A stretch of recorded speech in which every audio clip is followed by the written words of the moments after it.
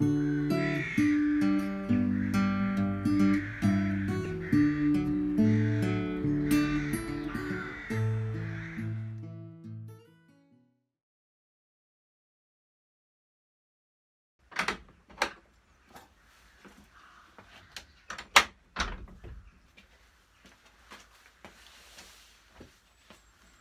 welcome to the shed. It's very early, sun's just come up, well, light has just come up. So today we're doing another little restoration project, another one of my market finds. It's a Spokeshave. I'm sure you probably know what a Spokeshave is for, but it's basically it's like a plane that can do concave surfaces, so for backs of chairs, that sort of thing. Just sort of for carving out a curve, really. Yeah, so I think I paid £1 for this. It was blue. I don't really like blue as a colour, but I might go with blue on this one. I've noticed that this doesn't look like the right setup. I don't know if they've replaced the screw and just had to pack it out with washers. It's also very rusty, so it's lock solid. So the first thing we've got to do is try and strip it down. Then we will clean it up. This bit here has to remain as metal. Don't want any paint on that bit. Blade looks like it could be sharpened. I don't think it'll fit in my jig though, so I'll have to do that by hand. Okay, let's get started. Start by stripping it down and then get it on the old wire brush. Let's do it. So I think as it's jam solid, although I don't really want to be aggressive on it, I might have to be, but we'll start by see if we can get this screw out. That might loosen everything up.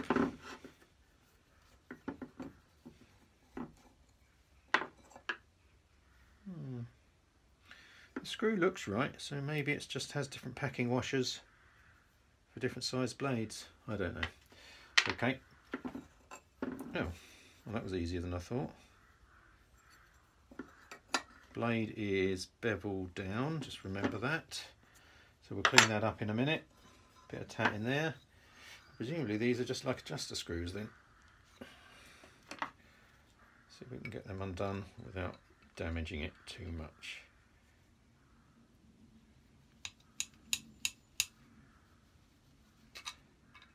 Should have got some WD-40 on here, shouldn't I?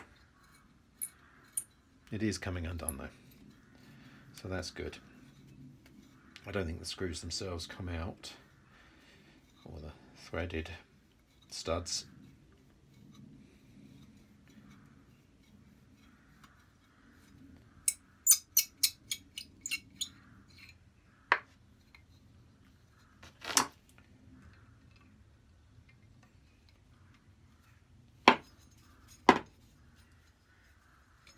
Oh, they do come out.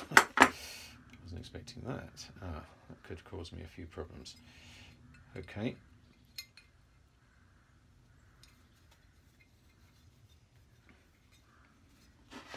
Start by tightening it first, just to loosen it off.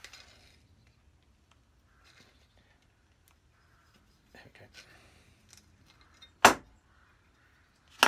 Well, it is moving. I think I'd better get some WD-40 in there. Okay, not very much of this left, but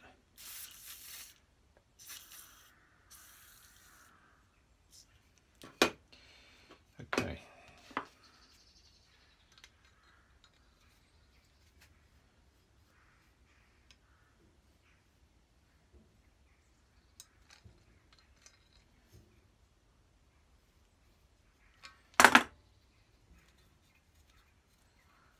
That's coming off now. Cool, that's good.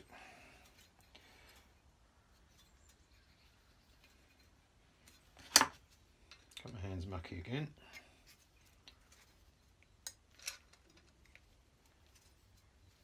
And now the stud's going to come out, isn't it? Oh no, it's coming.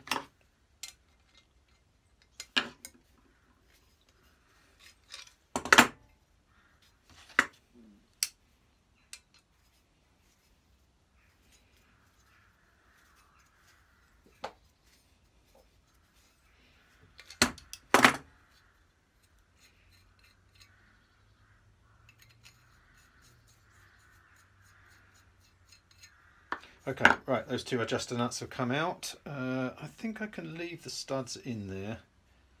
Doesn't seem to be any reason to take those out. Okay, let's go over to the wire wheel and start cleaning it up.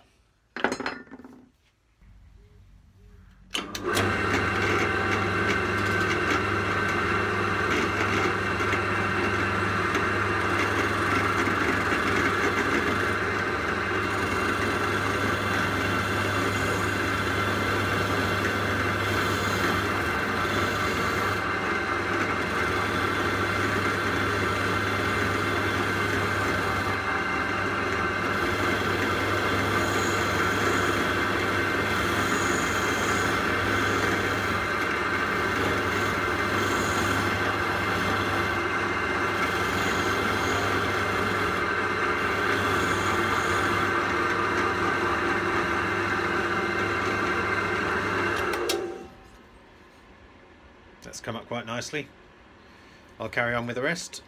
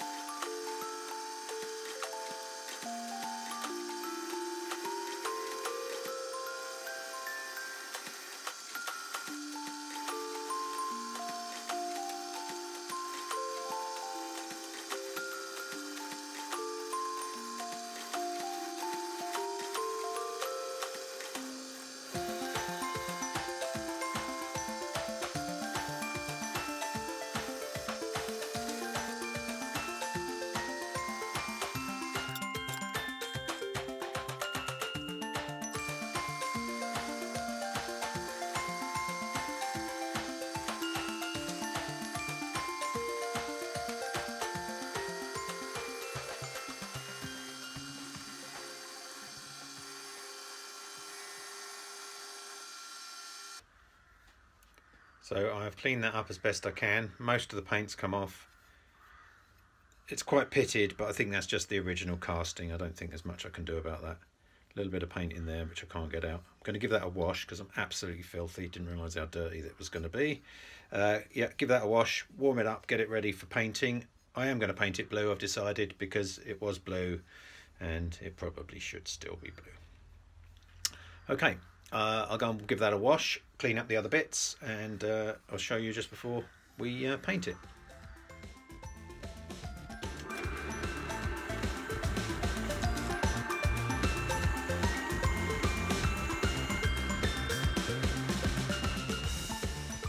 That's the difference before and after, or before and after. Come up nice. That's the constituent parts all cleaned and ready for painting, sharpening, and I guess oiling on these bits. These washers do look like they're the correct thing, so maybe that's just the way these work. The screw definitely is. I suppose it's for different thickness of blades, I'm not really sure. Okay, I'll have a look online and see what other people have got on theirs. Maybe there's just a collar missing, but it'll be okay for me. Okay, let's paint first.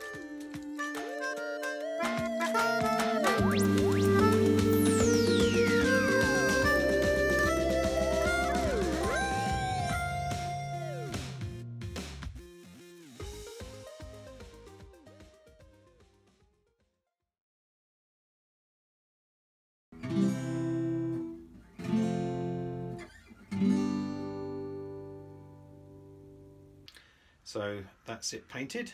That was quite easy. Looks quite nice in the blue. Not my favourite colour, but let's keep it original. That's going to need another coat, so I will give it a couple of hours to dry. And in the meantime, I'm going to have a go at sharpening that blade a bit. So luckily, it does fit in my jig. Just. So this should be quite easy. I wasn't able to measure the angle, but I may have been able to match it. So we should be okay. This is the 280 grit, just to get it square and straight.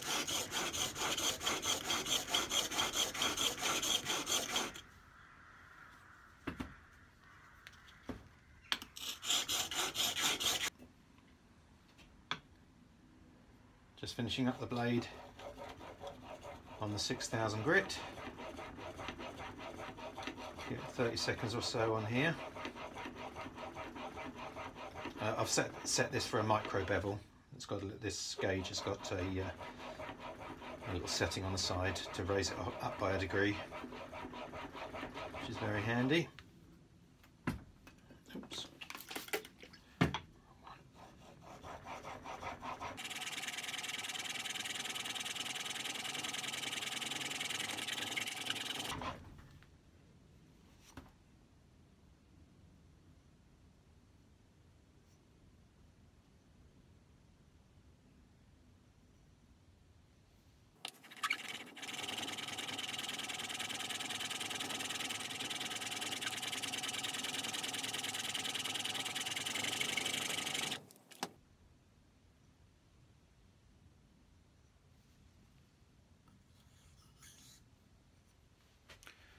Okay, that's sharp.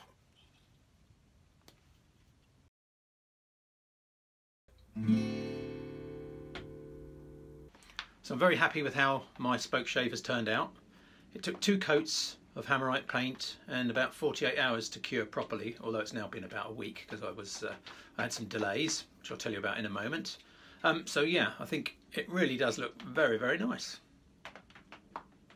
I was kidding myself that these half a dozen washers were part of the original plane.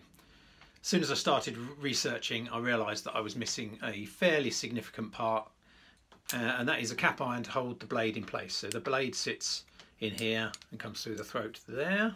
Got that the right way around, yeah. And sits in these wheels for adjustment. Now, the washers obviously aren't going to hold that strong in a strong enough position. So what I was missing, as soon as I did a bit of research, I realised I was missing the cap iron, which, I mean, basically this is a small plane, so it needs that strength across the front of the blade, otherwise it's going to start bouncing and moving. So I did a bit of research, found out that, yeah, I was missing a piece. So I managed to order one on eBay. It took a week to arrive due to the Christmas post, but I've got that now, so we're going to fit that in a moment.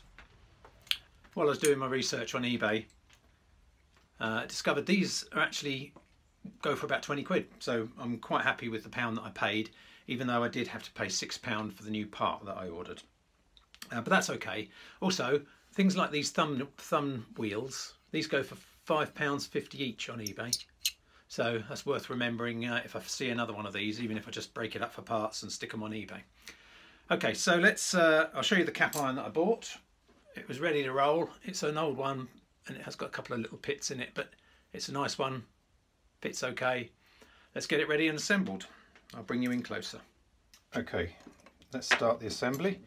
So the wheels are already in place, the blade is sharp, and that sits in there like so and protrudes underneath. The 2 locator lugs from the wheels sit in the blade like so. So we can get rid of the washers, we don't need those.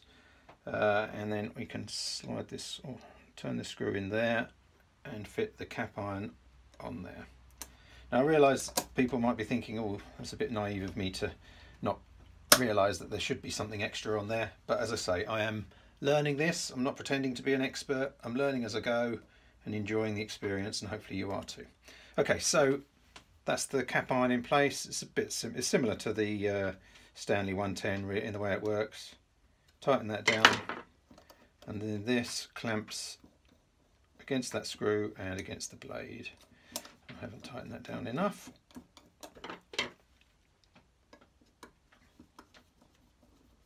That actually seats all the way down, so I think that makes it easy to set. So now I can adjust my blade till I can feel it coming through. Tighten up my cap iron. There we go, all set, ready for action. I'm going to cut out a piece of wood with a bit of a curve to it and we'll give it a little test.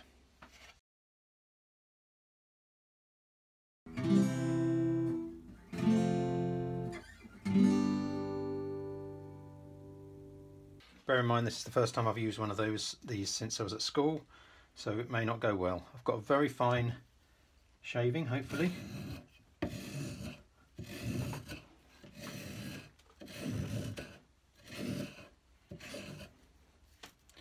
need to keep the blade clear because it's quite a small, thin aperture.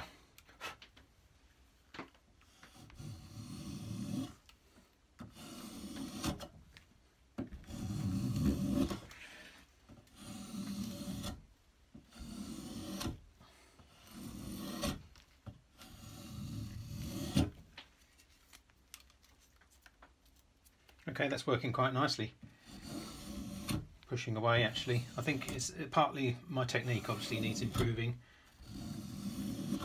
and also the setup of this blade is not quite right. I also need to make sure I clear the blade every single time. Obviously my technique needs some improvement, but I will work on it. As I say, it's the first time I've used this since my school days. So that's basically it for this video. I'm very happy with how that turned out. Why not get down the local flea market or get on eBay, find yourself something like this and spend a few hours doing it up. It's really good fun, honestly, and you end up with something at the end of it which might make a profit on if you want to, or you can put it in your collection. It's a good way of getting hold of tools. Thanks very much for watching. See you soon.